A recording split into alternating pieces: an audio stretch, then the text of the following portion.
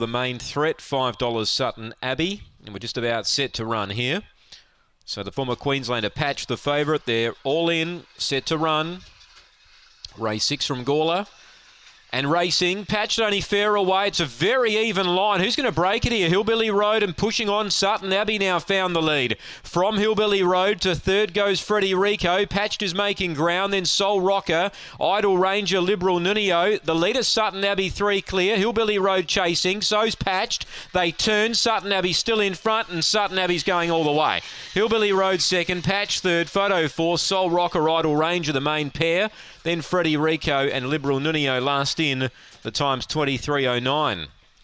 Sutton Abbey, number 3, Angela Modra, too good for a Hillbilly Road and Patched.